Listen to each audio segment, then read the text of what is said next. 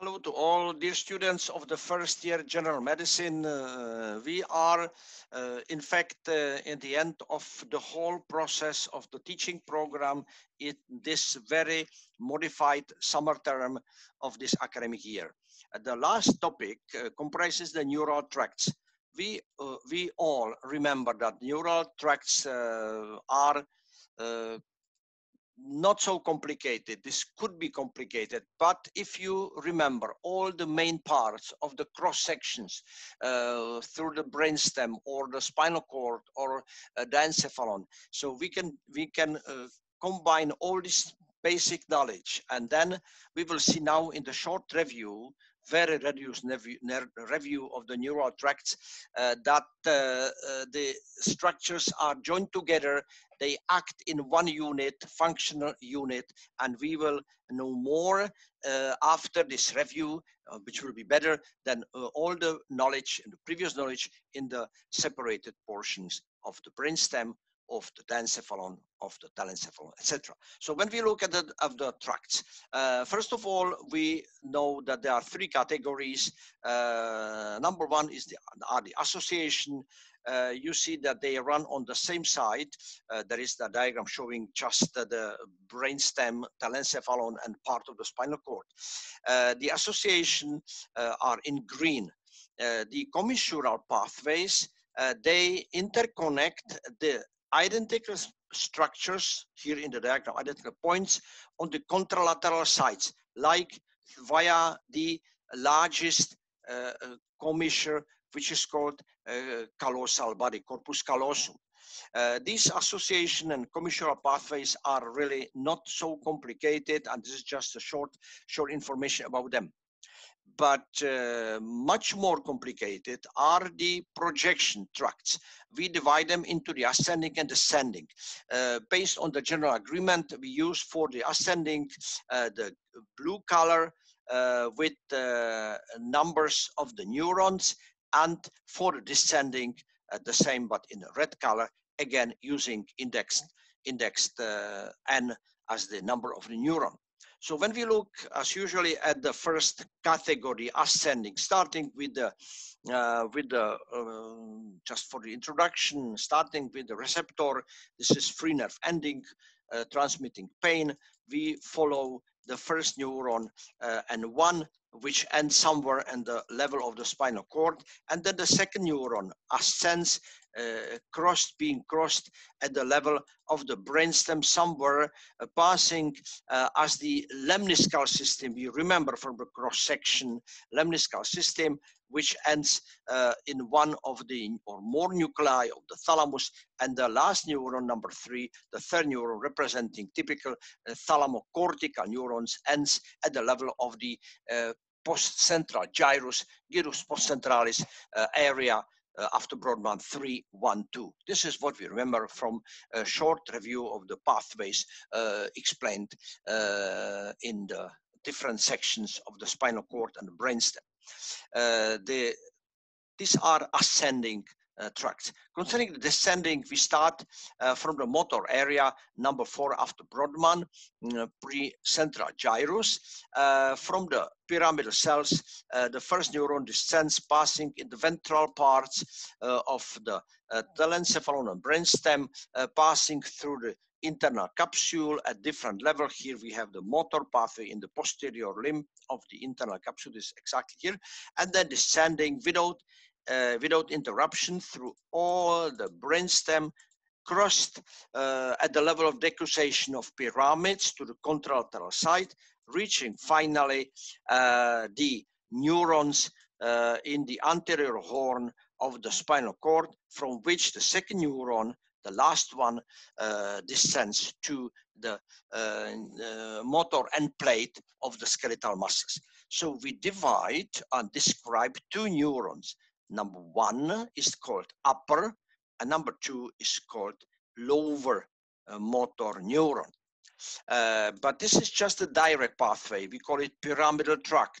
We described briefly pyramidal tract, but this is not only pyramidal tract. There are also the other tracts which are called the tracts of the brainstem, or also we can use a relatively good name which was used as the extrapyramidal systems. This is because they don't pass through the decussation of pyramids, and these systems we could use even the extrapyramidal name, the extrapyramidal tracts. They descend from the motor area, from the same neurons, from area 4-6 or even 4-6-8, and then or even from the other areas, but they descend in the telencephalon, then are synapses interrupted in the subthalamic, at the subthalamic level.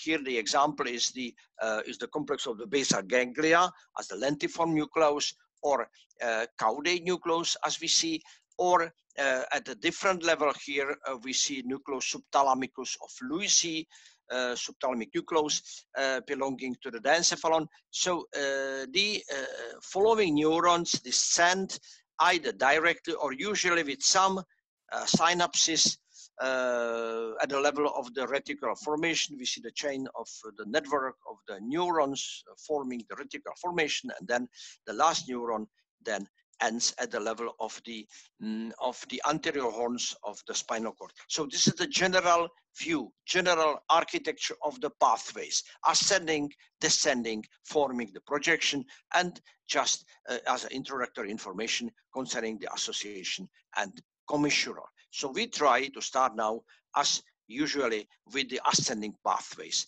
This will be the following page. So starting with the tracts, which are called also somatosensory, this is logical. In general, they are the ascending tracts. We start with the number 1, dorsal column lemniscus system. So this lemniscal system is called lemniscus because they pass through lemniscus to every single chapter description of the pathway. We add also the information concerning the course of the pathway. This one, as you see, is crossed. What we need the receptor somewhere in the skin or mucosa. Then we need also the sensory cortex, the area 312 after Brodmann, and usually 3 neurons. Then we need also thalamus with specific nuclei, as we see it here, ventral, posterolateral. You probably remember that when we, in the short description of the thalamic nuclei, we said that not all of them will be studied, just few of them will be integrated into the course of the ascending pathways. Before we start description, always we try to characterize the pathway. First of all, touch localization and position sense. Then important for the vibration, for pressure and touch discrimination. So these are the modalities, and also proprioception. When we look at this dorsal column, that means on the dorsal funiculus, we start with the skin receptors. They are encapsulated, not free nerve ending, first neuron ending at the level of the we are in the oblongata of the nucleus gracilis, nucleus cuneatus. So after synapsing, the second neuron passing to the opposite side, forming the medial lemniscus, ascending lemniscus, and the second neuron ends at the level of ventral posterolateral nucleus of thalamus, and the third neuron, number 3, the thalamocortical, ends at the level of 312. So it's connected, passing through medial lemniscus. This is very important. And also we remember that there is segmental arrangement, medially sacral, lumbar, thoracic, cervical. This is the rule of Kahler, but just to know that this is a somatotopic arrangement. Again, this is the dorsal column medial lemniscus, important for the discrimination of touch in general, proprioception. So the following pathway is the number 2, is the anterolateral system. This is different. Anterolateral system is the system which is also called spinothalamic tract, just briefly crossed completely, consisting of 3 neurons, and the modalities, again, the typical nociceptive transmitting pain, nociceptive or protopathic tracts, also transmitting extreme pressure, heat, and cold. This is just for characteristics. And if we look at the whole diagram, we see spinothalamic, typical spinothalamic. Again, what we need the, as you see, different from the previous diagram. Here we see the free nerve ending of the first neuron. We run to the spinal cord to the level of the nucleus proprius of dorsal posterior column. Everyone remembers that the second neuron passes through the typical lemniscal decussation, ending at the level of the ventral posterolateral nucleus of thalamus, and finally the third neuron ends at the level of sensory cortex, area 312, and we remember the terminus technicus homunculus. We described at that time the motor, that is also sensory homunculus with a different projection. One more important thing is that there are two tracts. This is the lateral tract and anterior spinothalamic. Lateral tract is or has this typical somatotopic arrangement, sacral, lumbar, thoracic, cervical, while the anterior tract doesn't have that this somatotopic arrangement. So don't forget, please, that the tract must be synapsed at the level of the nucleus proprius of dorsal posterior column. Together with this tract spinothalamic as the main protopathic, run another two, which is spinoreticular, spinotectal. We stay with the spinoreticular. Spinoreticular is called polysynaptic. Yes, because this spinoreticular, as the name says, passes from the ascends from the receptors in the spinal cord, passing on the same side, or contralaterals, uses crossed and also uncrossed, both possibilities. So the interconnections are found at the level of the reticular formation nuclei, as you see, and they could run on the same side with many collaterals, or crossing the median plane to the contralateral reticular formation, or is synapsed completely at the level of the brainstem to the same or opposite side. It has more interconnection. That's why we call it polysynaptic, and it's typical protopathic pathway representing or transmitting, conveying the pain, extreme touch, pressure, heat, etc. Similar to that is spinotectal. Spinotectal is the tract which originates also in the receptors passing through the spinal cord, and is crossed. That means it's better to draw it here. Ends at the level of the midbrain, tectum, important for the transmission of important information, important for the visual reflexes connected with the pain. We know that we react closing eyes and so on after some extreme pain information. The important sensory tract, important not only for us, especially also for dentistry students, is the crossed pathway of the anterior head, or from the face, is the tract which collects the information from the face, from the area which lies anterior to the interauricular line. Handwriting is not the best. Interauricular. We know that interauricular line is the line connecting two auricles, and the area behind that, for instance, the skin behind the line, is innervated by the cervical plexus, segment C1 to C4, and the area in front of that line is innervated by the pathway of anterior head. So cleaning and then start with the diagram. So again, what we need, maybe a little bit higher. Yes. Okay. Modalities: nociceptive, pain, temperature, touch, deep touch, etc. Via the nerves, we see mainly cranial nerve number 5, yes, trigeminus, but also small area number 7, number 9, number 10. It's divided into trigeminothalamic, and trigeminal reticular. They are different in the course, in the position, in the number of neurons, but also it transmits the pain, well-defined pain. But the trigeminal reticular, as always, the tracts passing through reticular formation are different in feeling, in perception. This is there is the diffuse pain is transmitted via the trigeminal reticular. What we need again, we need the sensory cortex 312. When we speak about the face, that means we are situated close to the lateral sulcus. You remember the homunculus. That's why we have written homunculus. There is a median plane, and homunculus is or in fact is the representation of projection areas to the cortex. Fine. Then the information from the face, receptors, as we see, first neuron passing to the nucleus of trigeminus, then the second neuron runs either directly to thalamus, to ventral posteromedial nucleus. The next neuron, number 3, runs to the cortical area.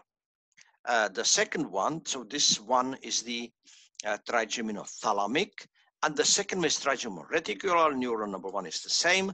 Number 2 ends at the level of the reticular formation, nuclei on one side, then crossing the median plane, interconnecting thalamus with the in the same nucleus, and then finally the last neuron is the trigeminal reticular neuron number 4, which ends at the level of the cortical centers. So this is the anterior head sensitivity, which is transmitted with that pathway. The following tract, the next one, are the spinocerebellar. We remember that there are 2 tracts, anterior or ventral, posterior or dorsal. Anterior ventral is crossed, posterior ventral is not crossed, connected with the proprioception. Usually we see also the other subdivision, proprioception, exteroception on the opposite side because it's crossed, and on the same side ipsilateral because it's not crossed. We are looking now at the whole diagram. So we have to see, yes, the whole diagram. Excellent.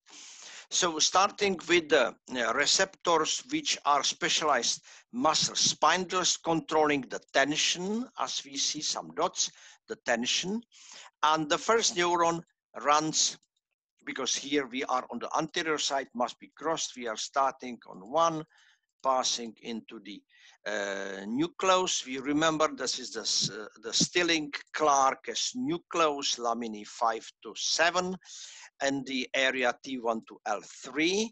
And then after synaptic, it goes to the opposite side. We see this is the anterior spinocerebellar tract, and then the next neuron ascends through the superior cerebral pedunculus, ending at the level of the cerebral cortex. Then the replay, the reaction will be via the cells of Purkinje, reaching one of the nuclei, and then descending tract will run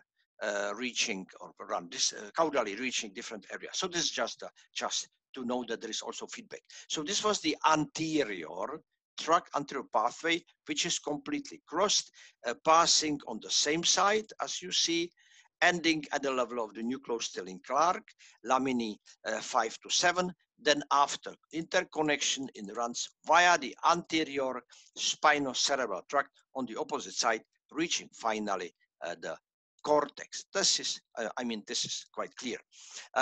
Consider the posterior spinocerebellar tract. It originates at the same level. The muscle spindles, ascending neuron number 1, passing into the same neuron on the same side, and then ascending via the posterior spinocerebellar tract, reaching not the superior but the inferior peduncle, and reaching finally the cortex. We know that there are also some fibers that cross the median plane at the level of the interconnections between the cerebelli within the central portion through the vermis. And then we also see that there is a difference that the anterior relays the proprioception from the lower limbs and trunk, and the posterior spinocerebellar relays proprioception from the lower limbs. So we see the trunk and limbs. No, the question is quite clear. What about the upper limbs? We have upper limbs that must be controlled also by some ascending pathway. So looking now at the following pathway, neural pathway, we call it cuneocerebellar tract. Cuneocerebellar tract, which is added because is in fact the same, but here we see the proprioception from the upper limbs. The neurons pass to the cuneate nucleus. We note nucleus cuneatus, from which the following neuron is terminated in the cortex of cerebellum. So functionally is the same, corresponds to posterior spinocerebellar tract, but with the difference is the location of the receptors in the upper extremities, upper limbs. So this is the end of the ascending tract pathways. Any damage to the spinal cord, to the neurons ascending via the lemniscus, in the lemniscal system based on the bleeding or so on, so on. So it usually results in the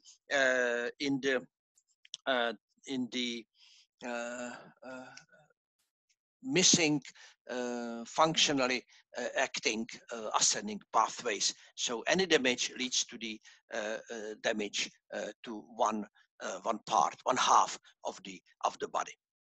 I mean concerning the sensory innervation. Concerning the descending tracts, this is category B. Descending tracts are divided into the cortical and brainstem motor tracts. We call them also extrapyramidal. So at the beginning we said that there are cortical and the extrapyramidal, sometimes cortical or pyramidal. So we start with the number one, which is the corticospinal. Very simply, we remember that the name corticospinal is pyramidal, is 100% crossed, and what we need is to start with the cortex. We see the cortex, the homunculus. You remember we started with the leg, foot, thigh, trunk, upper limb, hand, head. You see homunculus, the motor homunculus has the innervation of the motor groups of the leg and foot on the median surface of hemisphere, while the head is on the lateral surface of the hemisphere. The first neuron, starting from the area number 4, passes through the internal capsule. We remember there is the posterior limb of internal capsule, and we also remember somatotopic organization, arrangement of this first neuron, which passes without interruption through all the basal portions of the brainstem, passing to the contralateral side. In 80% the fibers are crossed, and via the lateral, again segmental arrangement, we remember, lateral larger corticospinal tract ends at the level of the anterior motor nuclei, and the second neuron ends at the level of the lower motor, this lower motor ending and the motor end plate. So again, this information corresponds with the main scheme explaining the main types of the cortico or descending tracts. That means the first one, corticospinal, is the pyramidal. The direct is crossed in 80% at the level of the decussation of pyramids, as we said. But the rest, around 20%, descends to the segments, and the fibers are crossed at the level of segments, so segmental crossing, descending to the wide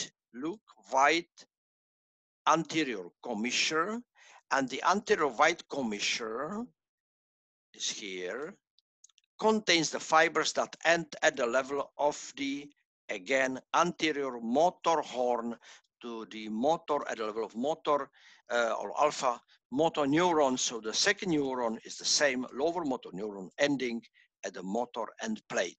So this is absolutely same. So finally, all 100% of the fibers is crossed. Our right half of the body is controlled by the left hemisphere and vice versa. So lesions of the spinal cord follow occlusion of the spinal arteries, trauma, chronic impression of spinal cord, and is caused by tumors, infection, and prolapsed intervertebral discs. So these are all the things which were discussed. And then the lesions logically disrupt or interrupt descending motor pathways and also ascending pathways, and damage to different tracts of cord is accompanied by typical distinctive clinical symptoms and syndromes. So we understand the descending tracts, and now we start with the following. So this was the corticospinal.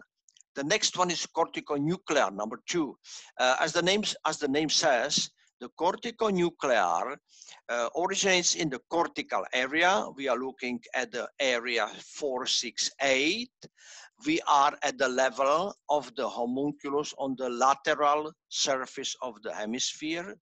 The name corticonuclear is sometimes used promiscuous with the corticobulbar because it means, after old terminology, bulbus is the largest part of the brainstem where usually lie are located the motor nuclei. So very easy is to remember both of them. Corticonuclear is better.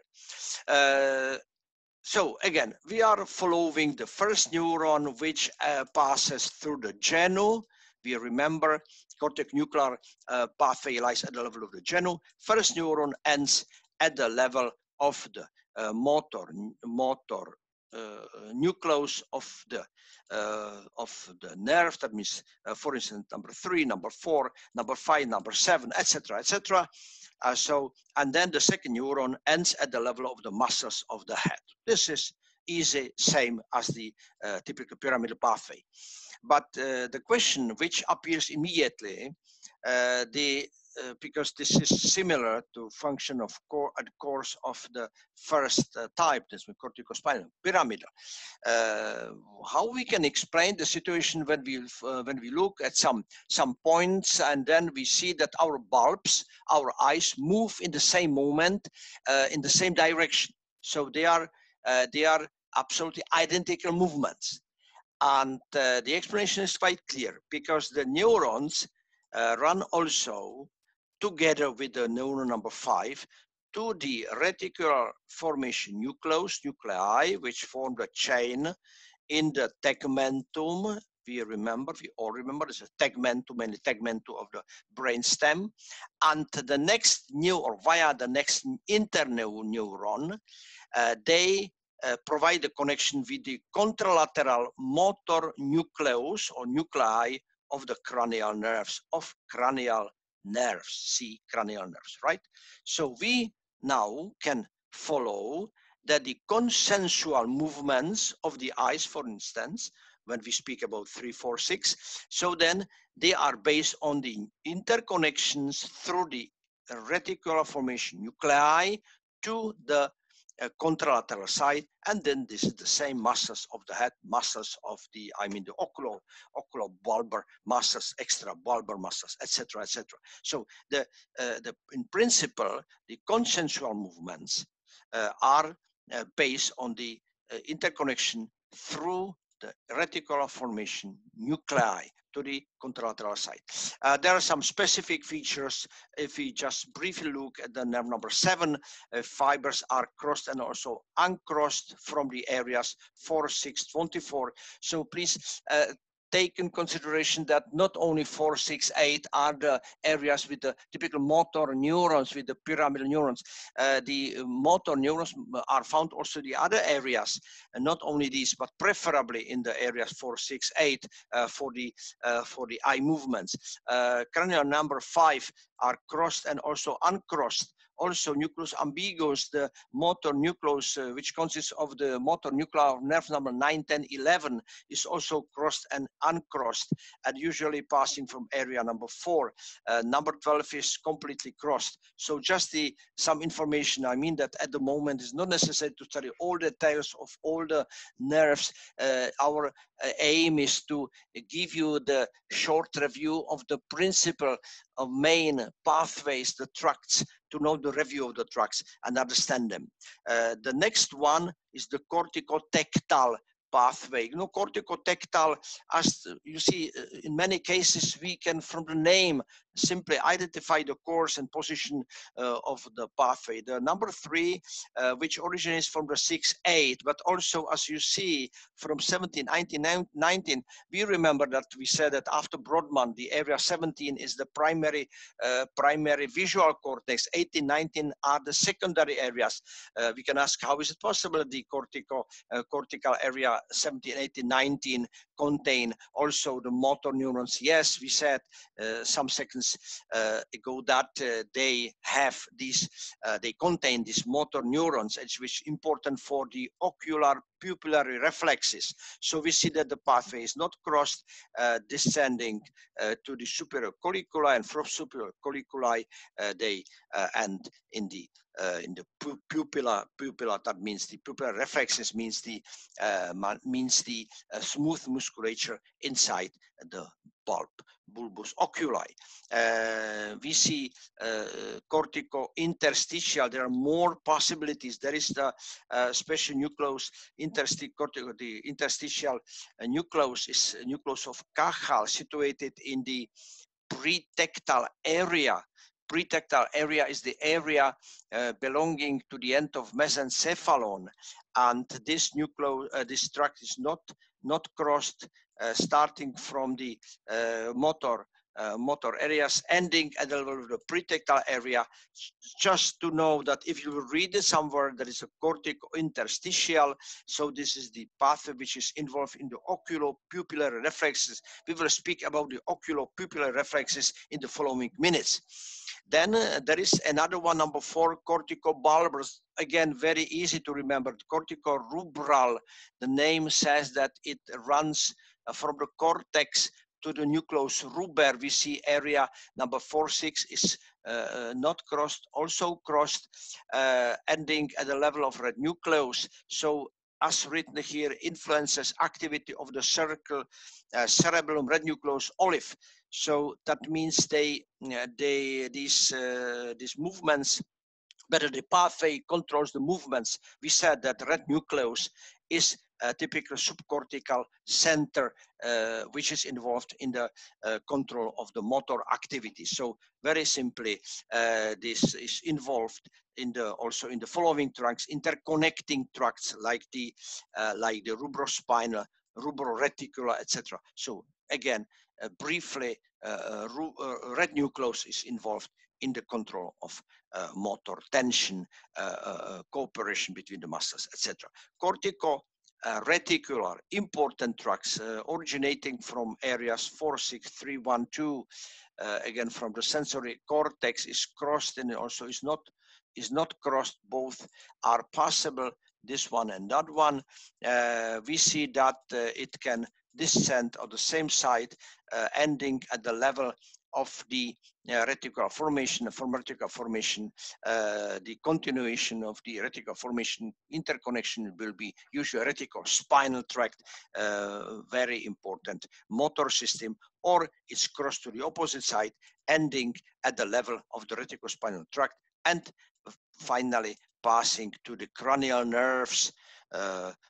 Then this tract will be called reticulonuclear. So corticoreticular, reticulonuclear, 2 neurons of the same tract, more neurons, because also polysynaptic. So these all up to here were the tracts, just 5 tracts of typical direct pathways which originate from the cortex and at the level of the subcortical centers. Then the second category are the, we use several times, the the extra pyramidal tracts, or tracts of the brainstem, or motor tracts of the brainstem, or brainstem motor tracts pathways. There are only few, and if you will read it in the books, just to be able to classify them and not to study all details. Interstitial spinal is the tract which originates from the interstitial nucleus of Cajal. We used the name in the previous description. The Cajal nucleus lies in the pre-tectal area at the level of the midbrain, and they transmits we register some signals and transmits them to the movements of the eyes. We react on some sounds coming from one side, and we remember, I'm sure that we remember, all of us remember, that it must pass via the medial longitudinal fasciculus MLF, and we use that yellow color in the oval fields at the different levels of the spinal cord and also brainstem. So it goes to the spinal cord motor nuclei. So we usually we see some lightning, so then we usually turn head, or we react on this lightning, moving the head or eyes via this interstitial spinal tract, via the medial longitudinal fasciculus. Easy to remember that the next tract will be tectospinal. Tectospinal, usually completely crossed, starting from the tectum of mesencephalon. Tectum means from superior colliculi, crossing. We remember the drawing of the tectospinal tract, which ends at the motor nuclei of the spinal cord in the upper segments. That means C1 to C4, and this is a reaction on the optic signals, then resulting in the movements of the head.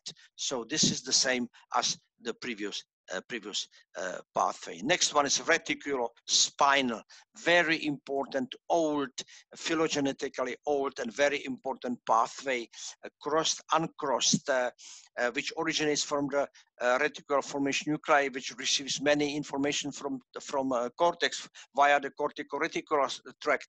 So then the continuation is the reticulospinal, is passes on one side or crossed, and the first neuron ends at the level of the motor nuclei of the spinal cord in all the segments, yes, ending on the motor end plates in all segments, cervical, thoracic, lumbar, and sacral.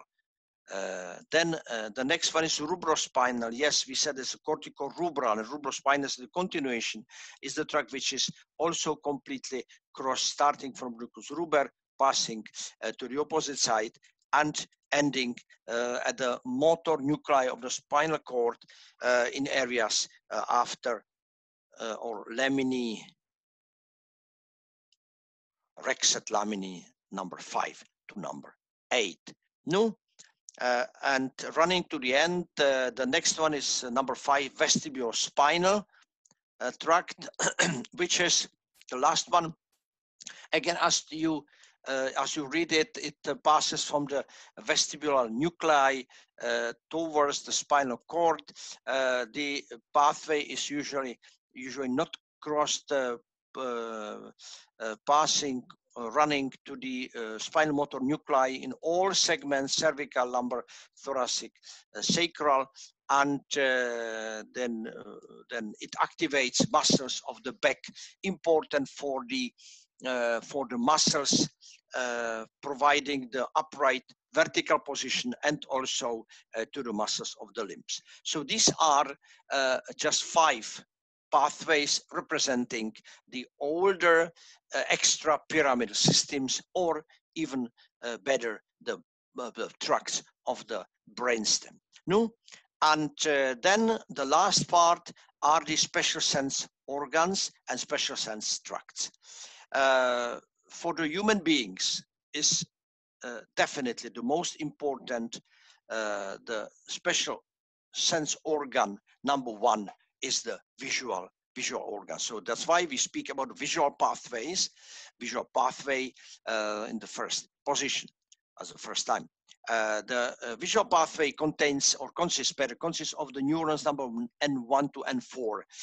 They originate from the proprioceptors of the retina, from the different parts, ending so to cortical projection, so ending at the level of the cortical projection area number 17 after Brodmann, but also from the 17 also to 18 and 19, which are the secondary projection areas of this visual pathway. We are looking briefly at very simplified drawing. This drawing is really just introduction.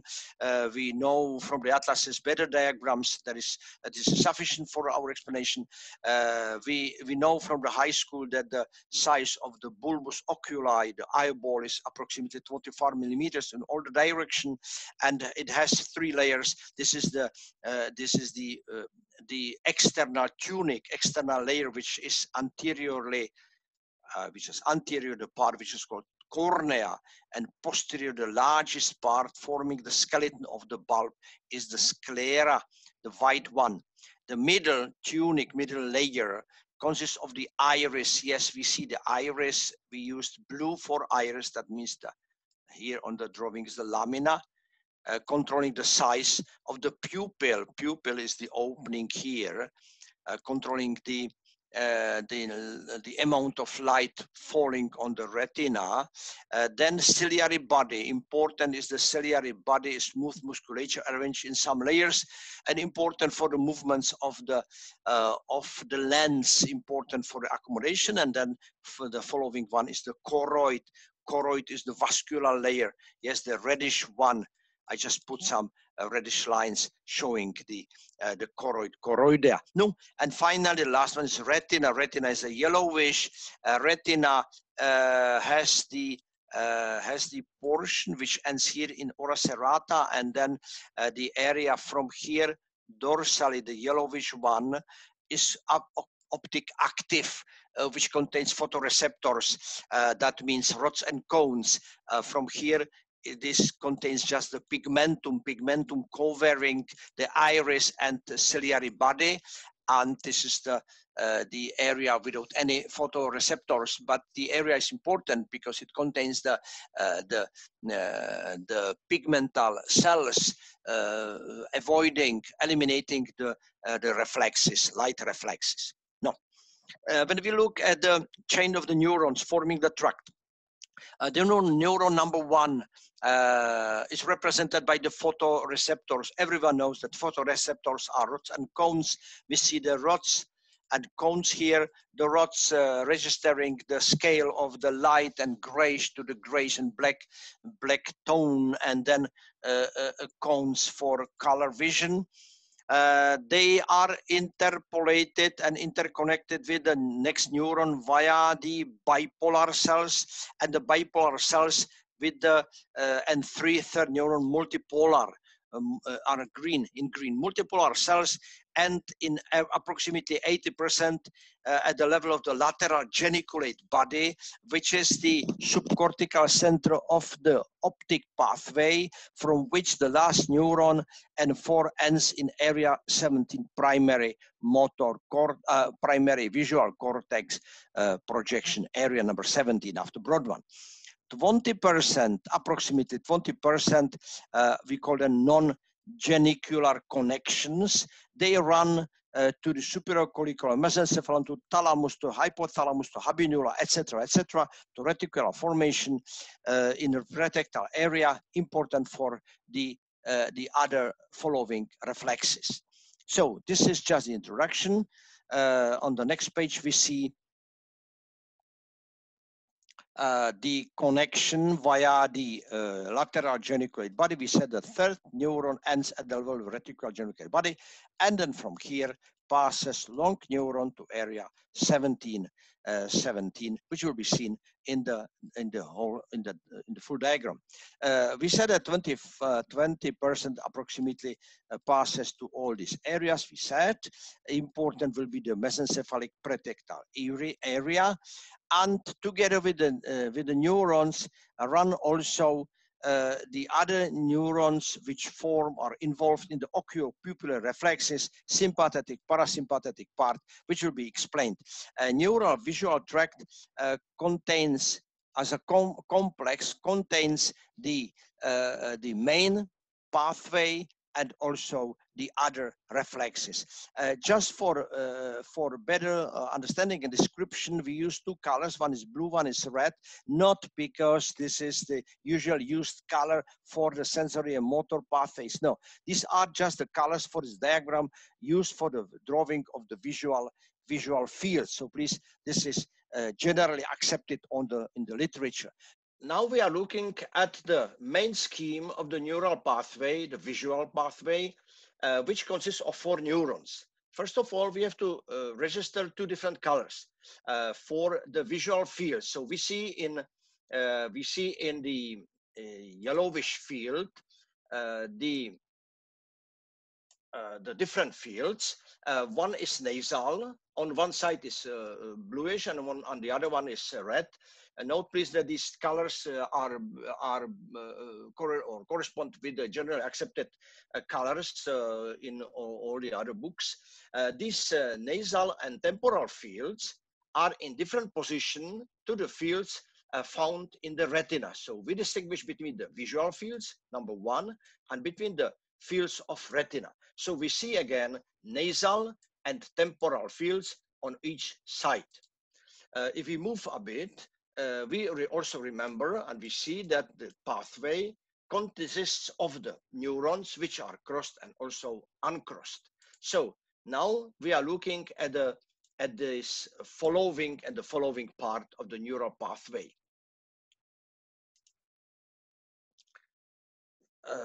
Concerning the bulb contains the lens. Then we speak about the temporal and nasal fields of retina. Then we describe the optic nerve, optic chiasm, and finally optic tract. The optic tract ends at the level of the subcortical center called lateral geniculate body. You see it here, lateral geniculate body on both sides. And then the 4th neuron finally forms the optic radiation. So repeating the whole set of the neurons. First neurons, represented by rods and cones, as we have seen in the previous text, are situated within the retina. Then the 3rd neuron reaches finally the lateral geniculate body. And number 4, the 4th neuron, predominantly is terminated in the area 17, as you see it here, which is called the area or the cortex projection area after Broadband number 17. Of course, there are also the fibers which are interconnected with both surrounding areas, number 18 and number 19, which are called association areas, which receive also the direct connections from area number 17. As we said, the 3rd neuron is crossed and uncrossed. When we follow one line, that means the blue one, from the temporal visual field, they reach the nasal part of the retina. The neurons pass through the optic chiasm and finally end at the level of the lateral geniculate body. Then the 4th neuron is the same. When we look at the nasal visual field, so we see the temporal, which ends at the level of the temporal field of retina, and then the reddish line passes without any crossing the median plane and end also in the lateral geniculate body, which is, as you remember, the metathalamic nucleus situated on the lateral posterior surface of the thalamus. So around 80% of all the fibers run in this way. So that means that around 80% of the pathway ends in area 17. But there is a smaller number of the fibers which end in the different areas. Small number of fibers leave the optic nerve before, as we sit here, before reaching the lateral genicular body to terminate in the pretectal area. So we are looking now at the area which contains specialized cells in the rostral portion of the mesencephalon. In the following minutes, we will see the scheme showing the structures in this pretectal area. The third neuron ends at the level of pretectal area on the nucleus, or in the area which, as you see, also contains many interconnections of the reticular formation. And then the following neuron passes to the Edinger-Westphal nucleus. We remember that Edinger-Westphal nucleus is also called accessory motor nucleus of number 3, from which, after synapsing, the next neuron, number 5, passes to the ciliary ganglion. We also remember from description of the neural fibers of the trigeminus that there are the parasympathetic ganglia. One of them, the ciliary ganglion, situated on the lateral side, which corresponds with our diagram on the lateral side of optic nerve. Then, after interpolation, after synapsing, the last neuron passes to the target area. That means to the sphincter muscle of pupil and ciliary body. Sphincter of pupil controls the size of the pupil, and ciliary body controls the position of the lens in the process of accommodation. We see that dark red or brownish lines, so they correspond, all of them, or they belong to the parasympathetic portion of first important reflex, which is connected with the neural pathway, with the visual pathway, which is called oculopupillary reflex. We see it here. Oculopupillary reflex consists of the parasympathetic part. So this was the first line what we have seen. Then look at the following track. We are following another neuron, number 3, which ends also in the pretectal area, but because it's sympathetic, runs via the 4th neuron to the spinal cord, to the intermediolateral nucleus in segment C8, T1. We call it centrum ciliospinale. And finally, the next neuron, number 5, after synapsing, reaches the superior cervical ganglion of the sympathetic trunk, and as the as the post ganglionic fibers run through the ciliary ganglion without interruption to the dilator of pupil. Dilator muscle of pupil is the muscle that acts in the opposite sense, in the opposite direction. So the parasympathetic system controls the sphincter muscle of pupil, as we discussed right now, and then dilator is under control of the sympathetic. So these two systems belong to the oculopupillary reflexes, which start from the pretectal area, passing via different neurons, and finally reaching the ciliary ganglion. Also, one more important thing is that the ciliary ganglion contains the parasympathetic fibers, which are synapsed here, as we discussed, and sympathetic system, which passes without interruption. That's why we call these ganglia parasympathetic ganglia, which are situated close to the branches of the trigeminus, or this one lies on the lateral side of the optic nerve. So, as previously noted, each optic nerve carries information from or concerning both halves of the visual fields. So that means in our diagram, bluish and reddish. The visual field can be considered as being comprised of 4 quadrants. So at the moment, it's not necessary to describe details, but the visual field is registered as having 4 quadrants. That means left, right, upper, lower, each projecting to its own corresponding quadrant of the primary area. So primary area, number 17, receives different information from different parts of the quadrants. Concerning the photoreceptors, we said that there are rods and cones. Just for short revision, when we compare the rods and cones, of which the rods are about 20 times more numerous than cones, and the numbers in millions means that rods around 120 and cones around 6. So this is principal difference. And would you imagine that around 1 million fibers of cranial nerve number 2, the optic nerve, controls or transmits the information from the retina. So the retinal fields contain or register much more information than finally run via the fibers of the optic nerve. The explanation is quite logical because the cells are joined together, forming the bipolar, multipolar cells, etc.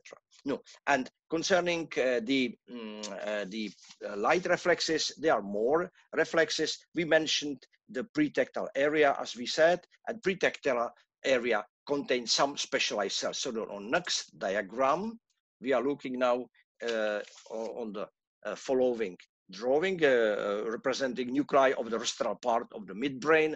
We call it pretectal area, which is here. On this simplified drawing, just half, we see the mesencephalon. For introduction, important position of cerebral aqueduct. Close to that is situated the nucleus motorius, and its accessory part, which is called Edinger-Westphal nucleus. We know that Edinger-Westphal nucleus is involved in the oculopupillary reflex. This was mentioned, but there are more cells which are important, and also if you read it in any books, just short review about some of them. First of all, we see the pretectal nucleus situated on the more lateral side. Again, we are in the rostral portion of the midbrain, neighboring the beginning or the inferior portion of the diencephalon. So the pretectal nucleus is involved in the light pupillary reflexes, which said several times. Below that lies the interstitial nucleus of Cajal. We remember that Cajal is a Spanish, the famous Spanish neurologist, neurophysiologist. This nucleus interstitialis in Latin activates the Edinger-Westphal nucleus in the process of accommodation and convergence reaction. Then we have also one more cranial nucleus, which is called nucleus of Darkshevich, which is here, a nucleus of Darkshevich, which is involved in the saccadic movements. If you read into the books, saccadic eye movements means that, as written below this line, are involuntary automatic movements of the eyes when, for instance, reading a printed page or printed materials. So they are movements which are connected with the focusing on nearby subjects, so with printed page. Then there is also one nucleus of Perlia, as you see, it lies at the center on the midline.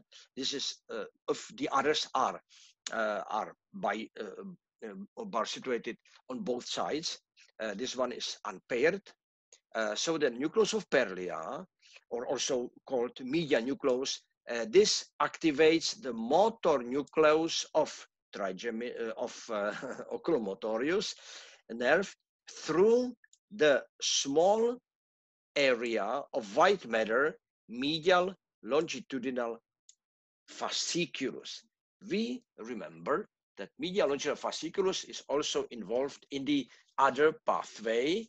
You remember the vestibular tract. So this will be explained. So then just to know that we have seen on the cross section this medial longitudinal fasciculus in some sections of the spinal cord and also brainstem. No, and here you see the black substance which is not involved in any part of the pretectal area, just for orientation in the field. So this is the cross section of the midbrain, where we see different cells involved in the light reflexes or activities connected or cooperating, in fact, with the visual pathway, visual tract. That's it. So next one is just information concerning the second main pathway, which is again crossed, and which is also uncrossed, as we see. What we need first of all, we need the receptor. If we move it a little bit up, a little bit more, so we need the cortical center, area 41, 42, Heschel's gyri oriented on the internal surface of the groove lateral sulcus. Then we need also the organ in the internal ear, in the cochlea, organ of Corti or organon of Corti. You see that it registers high tones here and low tones in terminal part. We have 2.5 turns in our cochlear duct, as we see it here. And then if you look at the nucleus, there are the receptors, neuron number 1. We start from the receptor passing to two different nuclei. So if we are at the level of pons, we see the inferior cochlear nucleus and then superior cochlear nucleus. So there are two cochlear nuclei. Yes, that's excellent. So we see again, yeah, this is even better. So here we see again the first neuron. Yes, here's the this cochlear duct, triangular. Here is the organ of Corti inside, which contains inner and outer hales. The bending via the compression of the moving perilymph and endolymph leads to the action potential, and the action potential is transmitted via the neurons. So this is just, but you were studying physiology, definitely in neurophysiology. So we left the superior and inferior cochlear nucleus. These cochlear nuclei on both sides receive the first neuron. So starting with the first pathway, we are looking at the first neuron ending at the level of inferior, or even sometimes it's written as a posterior inferior cochlear nucleus, which then we follow two possibilities. The second neuron passes through the trapezoid body without interruption to the either inferior cochlear nucleus or to the complex of the olivary nuclei in the superior olivary nucleus. After synapsing, it ascends via the lateral lemniscus. You remember the medial lemniscus is the sensory in general, but lateral lemniscus is the auditory, and then it ends at the level. Here we see the inferior colliculi. The next neuron passes to the medial geniculate body, and the last neuron ends in the Heschel's gyri in area 41, 42. You see that there are more pathways, more tracts. This was one pathway. Another one is on the same side. We go through the superior olivary complex, ascending via the lateral lemniscus on the contralateral side, and it goes up to either to the same side, inferior colliculi, and then from here will be the left one on our drawing, or it could be crossed to the opposite side, so there is also crossing, and then the pathway is the same. That means medial geniculate body, next neuron, and the final one ending at the level 41, 42. But also their connection with area 22. This is Association Center for a Sensory Speech Area, Wernicke. This is what we already mentioned in the description of the Brodmann's map on the medial and lateral surface of the brain cortex. So this was the pathway involving the inferior cochlear nucleus. The same neuron could end or ends at the level of the superior cochlear nucleus, which passes under the surface of the fourth ventricle, base of the fourth ventricle. That means the rhomboid fossa. We call this pathway as the dorsal acoustic tree. We can even see them just beneath the surface of the, or how they cross the surface of the base or the rhomboid fossa. Then they go to the opposite side via the third neuron ending. This is the well-known pathway at the level of the medial, or the inferior colliculus, then medial genicular body, and then this is the same. So they are the superior dorsal tree. So we can summarize that we see two different types of the acoustic tree. These ones passing through the trapezoid body are called ventral tree, V, and these ones are the dorsal tree, dorsal acoustic tree. So the pathway is usually completely crossed, as you see on the explanation of the ventral acoustic tree, on ascending via the lateral lemniscus, reaching the inferior colliculi, finally the medial genicular body, and then Heschel's gyri, or on the same side as you see, and then usually it could be either on this side or on the contralateral. So you see there are more possibilities showing the pathway of the hearing acoustic pathway. Next one is its sister, because that tract, that pathway, or brother, because tractus, is called vestibular tract, vestibular pathway. Vestibular tract is crossed and uncrossed. What we need, again, we need the receptors, specialized receptors. Absolutely correct. These are receptors. These are ampallar crests. There are 3 ampallar crests found in the 3 semicircular canals and ducts, controlling the movements. We call it dynamic equilibrium. And we need also the 2 static maculae for static equilibrium. They control the position of the body. One macula lies here, the second one lies here, and there is in the right angle. So this maculae control the position. We call it static, organ of static equilibrium. Now, so starting from the receptor, first neuron ends at the complex of the vestibular nuclei. There are 4 nuclei for vestibular nuclei, from which run direct fibers.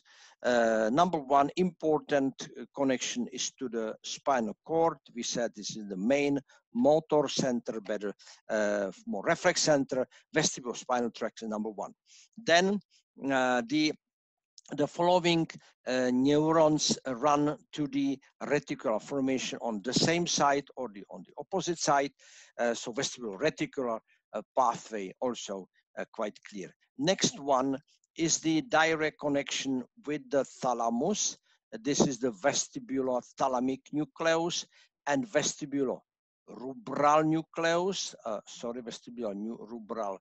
Vestibular rubral is here. Vestibular rubral. But vestibular rubral could be either direct or indirect. We will see indirect via the medial longitudinal fasciculus. And vestibular cerebellar is, drawing is not easy. So improving, yes, this is the vestibular cerebellar tract, and vestibular cerebellar tract is direct connection between vestibular nuclei and cerebellum. We will see on the opposite side that the vestibular cerebellar is connected with the feedback system cerebello-vestibular. So we left side with description of the direct pathway from the from vestibular nuclei to the spinal cord as the vestibular spinal, then vestibular reticular on the same side, on the opposite side, on the contralateral side, then direct connection to the red nucleus, to the thalamus and cerebellum. When we look at this yellowish block, the doubled arrows, we remember, we said many times that there's a medial longitudinal fasciculus, which is the fasciculus interconnecting the motor nuclei of the neck, and then the areas connected with the movements. We register some signals, and then we react by the movements of the head and neck. So via this medial longitudinal fasciculus pass also the tracts either to the red nucleus, but mainly to the either to the same side or the contralateral side after interruption within the fasciculus to the nuclei of cranial nerves. You see number 3, number 4, number 6, so which are involved in the movements of the eyes. So we have more tracts which pass via the medial longitudinal fasciculus. The drawing on the opposite side explains the connection, direct connection with the cerebellum. As we mentioned, the bluish is the vestibulocerebral tract ending at the level of cortex. Next neuron, the Purkinje cells ending at the level of the deep nuclei. Here is just the dentate nucleus, and then the second neuron, as the feedback is called cerebellovestibular, passing back to the nuclei, or it could be also connected with the parallelly running descending tract as the vestibulospinal. So we see that there are more pathways, more possibilities from vestibular nuclei to the cortex, from cortex as a feedback to the dentate or the other nuclei, better the other nuclei, and descending pathways returning back to the nuclei, vestibular nuclei, or as a direct pathway involved in the spinal cord as the vestibulospinal. So reticular formation reacts on the changes or the signals coming from the receptors also with direct track on the same side or also contralateral side. We call it reticulospinal. So there are direct tracks, vestibulospinal and reticulospinal. Both tracks were explained in the previous description. So we know and we see the next pathway, which is the pathway of equilibrium. And the last one is the pathway which is connected with the taste. So next one is the pathway of the solitary tract, number 4. Solitary tract is the pathway which passes through the specialized nucleus solitary tract. We call it also gustatory, but gustatory part is only one part. So we can. This was the explanation of the maculae. So I mean that this is sufficient. And then if we will look at the whole diagram of the pathway, what we need is the area 43. This is the cortical projection of the pathway of taste. Then we need thalamus. We need also the amygdala as a part of the limbic system, and also hypothalamic nuclei. And here is the pontine taste area. We call it parabrachial nucleus. So we will change a little bit position up.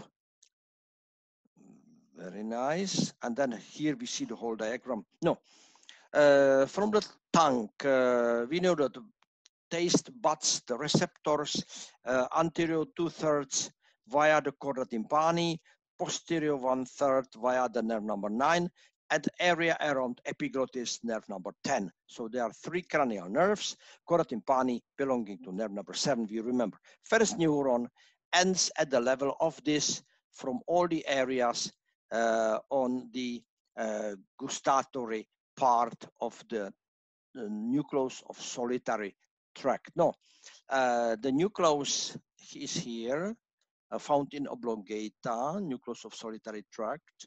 The only that portion, the only cranial portion is called gustatory nucleus. The other parts belong to the or are involved in other activities, including the respiration, controlling of pH of blood, etc.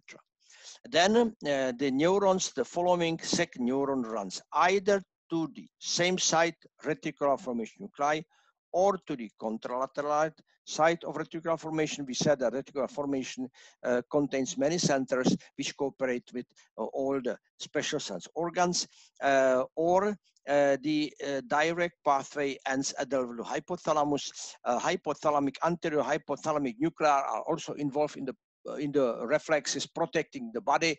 Here is written vomiting. Yes, vomiting means this is the reaction on some very negative what we could eat, avoiding the danger. Then the next nucleus runs also to the parabrachial nucleus. In some books, you can see that this is a separate where the nuclei end. In some neurophysiologies, you can see that the pathway passes from the parabrachial nucleus in the pons via the medial lemniscus, ending at the level of the ventral posterior medial nuclei of thalamus, and the last tract ends at the level of 43, last neuron. The fact is that this tract is called the solitaro-thalamic solitario-thalamic tract, but there is also direct connection with amygdala belonging to the limbic system. We know that the pathway of the taste and pathway of the smell must cooperate. But there are probably also some direct connections with the cortex.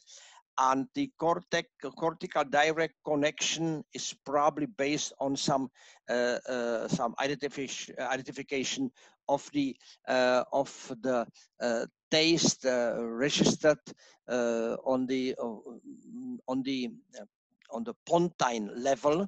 So we could say that there are more pathways, more possibilities from, or the neurons passing from the gustatory nucleus. So summarizing the facts, the last pathway, the special sense organs, we know that we already explained also the olfactory tract, olfactory pathway together with explanation of the limbic system. So then this one, number 4, originates from the specialized complexes of the cells, the taste buds on the surface of the tongue, ending the first neurons ending in the gustatory nucleus, and from gustatory nucleus run the neurons to reticular formation nuclei on same or contralateral side, to the hypothalamus, to amygdala, to pontine level parabrachial nucleus, or also directly to the thalamic nuclei, or indirectly, from which the last neuron ends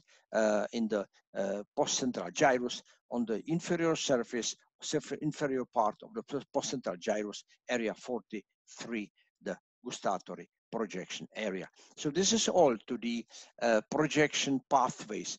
We try it in the short review to go through all the pathways, the ascending as well as descending, the projecting ones.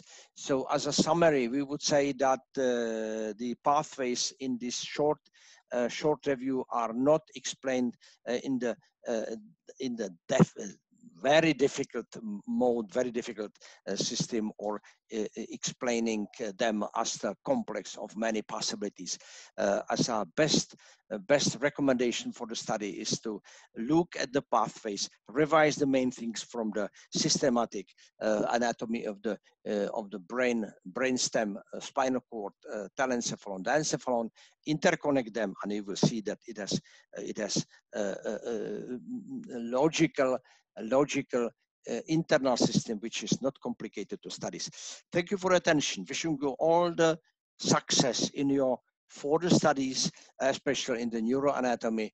We paid more time, especially to this topic, which is very interesting, and I'm sure this will bring you many benefits. Thank you for attention, and all the best in your exam, in your further studies.